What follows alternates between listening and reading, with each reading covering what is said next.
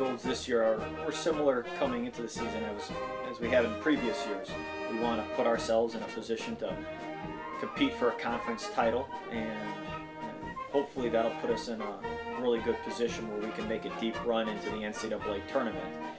There might have been a few more expectations. Yeah, we had a goal to win the conference championship, and obviously we wanted to make a deep run in the tournament. As a team, we wanted to win conference in the conference tournament, obviously, and we wanted to make a run towards the national championship, but we came up a little short. The Pointers started out strong in the game against Lawrence University, with Trevor Haas scoring all 12 of the team's first 12 points in the form of 4 3-pointers. It was a great feeling to start out the season that way, to see them all go in, and it gives you confidence going on in the season. You know, it was a great start to the season. Obviously, it got everybody kind of fired up for the season, and you know, we knew that Trevor was going to have a good year, and that was just kind of a wake-up call for him. Yeah, Trevor Haas had a tremendous year, and he started off right away in that first game at home against Lawrence, where I think the only miss that he had from the field was a foul shot. Toward the end of the game, the Pointers had 99 points. They had 2 foul shots at the free-throw line, but the first one was missed. Well, I don't think we had the goal of scoring 100. That was probably more disappointing for our fans than it was for us. I mean, we weren't really shooting for it, but once we got close, we were like, let's go for it, but unfortunately, we just came up 1 point short. Well, I wasn't in the game, but we had some of the younger guys in there, and we were all pulling for them, but you know, they just couldn't quite get over the hump, I guess. The Pointers' defense allowed Lawrence to have 73 points in that game, which they were less than enthusiastic about. We knew they were a really good offensive team coming in. Lawrence is always really well coached, and they can put 5 guys on the court that can pass, catch, and shoot, and they're extremely skilled.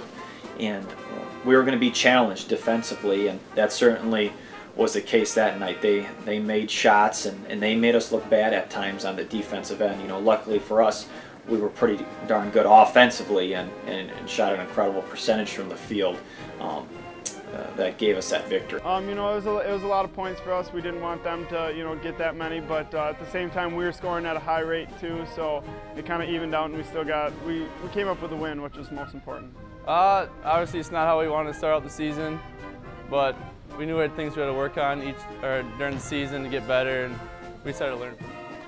In the Edgewood game, they improved their defense with a final score of 80-45, increasing their final score difference from 26 to 35. Well, each year we want to try to be the best defensive team that we can, not only in our league, but hopefully one of the better defensive teams in the country.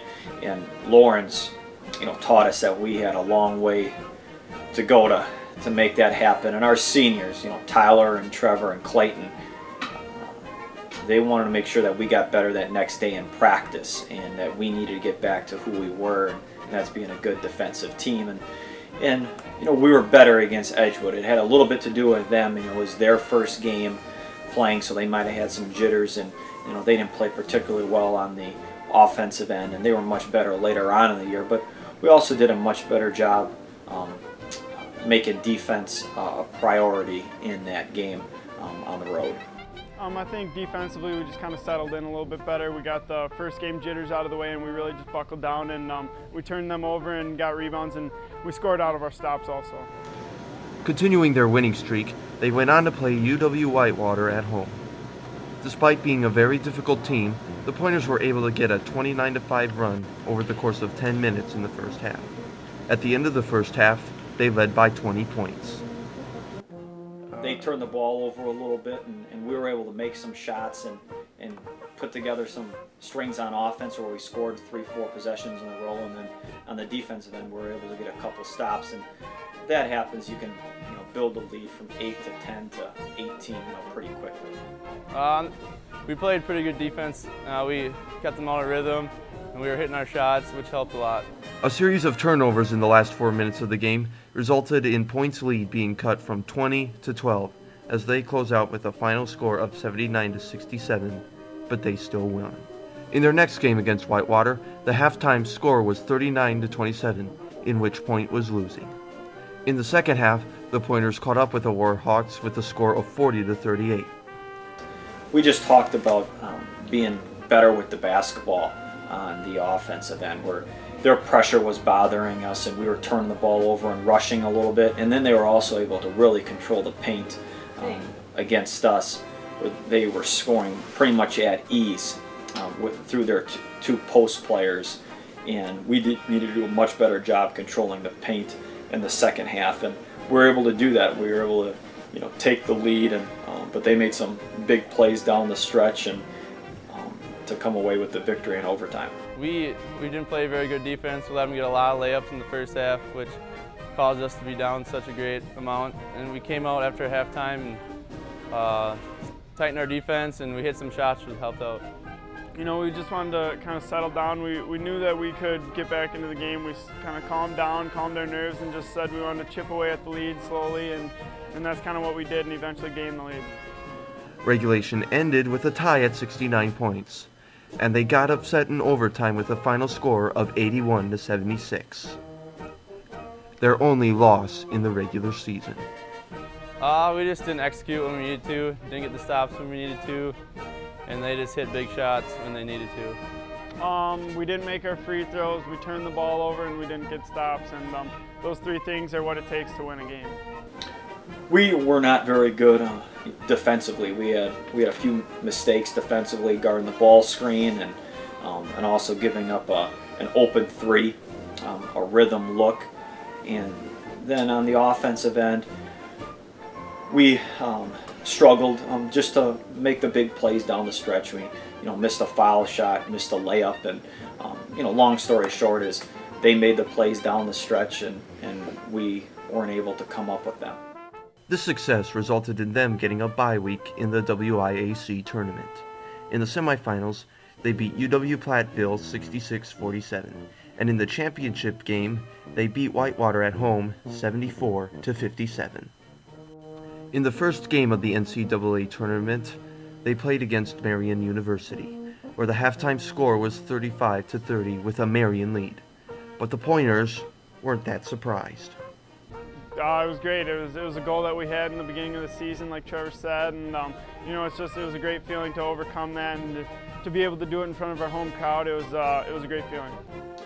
No, we knew that Marian was a really good team coming in. I think some casual fans might have just thought, by the strength of our schedule and being ranked #1 in the country for really just about the entire year, that we should have walked away with that game. But we knew that Marian was a team that not only proved for 3 months that they were the best team in their league, they also then proved by winning their conference tournament, that they were playing the best basketball of anybody in their league at the end of the season.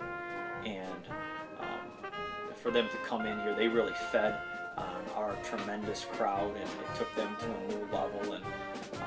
And we didn't play a great game at all. And their coaching staff would admit that they played an outstanding basketball game, and they put themselves in a position to win, and we were fortunate enough to come away out on the winning end of that first round playoff game. We knew they're a good team coming in. They came in, they played really well, and we took their best shot, and luckily they didn't hit that last shot to beat us. Yeah, a little bit. We knew that they were a good team, and we knew they were going to come out with nothing to lose, but I was surprised at how aggressive they were and how well they played together. They executed well, and they really took us to the end of until there was no time on the clock. That's what it took. They did manage to come out on top in the second half to make the final score 66-64. They won their next game against Central with a final score of 76-71. In their next game against Emory, both halves have ended in ties, 28-28 and 64-64. A good three-pointer at the end of the game resulted in a Pointer loss of 73-76. Well, we just weren't playing very good basketball from the start. We turned the ball over early and often against them. We weren't real comfortable attacking their zone, and that led, to some poor play down the stretch. But it just wasn't the last few minutes that put us in a position to lose that game. We didn't start very well. There was some few stretches there that were able to build the lead. But again, they made some great plays down the stretch and knocked in a couple rhythm threes against us when we had the lead, and we just weren't able to capitalize and hold on to that lead that we were able to earn there down the stretch in regulation. We didn't execute down the stretch like we needed to. We missed a couple shots. They hit a couple big shots, and we just didn't make the plays that we needed to win that game. Yeah, you know, we got it enough to be able to break it into overtime, but you know, we just couldn't get over the hump. They hit shots when they needed to, and we missed shots when we needed to make them, and that really was the difference in the game. And it was a tough, knowing that much great year that we had, and it came down to us losing in the Sweet 16 to Emory. It was obviously tough, but looking back on the season, we can look back and talk about the great things that we did. It was tough. You know, we all had high expectations. We expected to go a lot further in the tournament, but at the same time, you want to reflect on what a great year we really did have. And it was a tough, knowing that much great year that we had, and it came down to us losing in the Sweet 16 to Emory. It was obviously tough, but looking back on the season, we can look back and talk about the great things that we did. Well, it was obviously disappointment because we just felt that we had some unfinished business, and being led by three tremendous seniors and a really good group of juniors and sophomores who proved for 3 months that we might have been the best team in the country, being ranked #1 since the first part of December. But that's basketball. We're in the NCAA tournament. It doesn't matter if it's Division I, Division II, or Division III. That you're going to play really, really good teams from that opening night like we did in Marion, and certainly in the Sweet 16. If you don't come with you know, your A game, you're going to put yourself in a position where you can be beat, and that's what happened against Emory. And our seniors were obviously disappointed, and our underclassmen were disappointed for those seniors, and disappointed for themselves because we were one of those teams that thought could not only get to Virginia, but you know, potentially have the opportunity to win our 4th national championship here at Stevens Point. And you know, bottom line is we just weren't able to get the job done.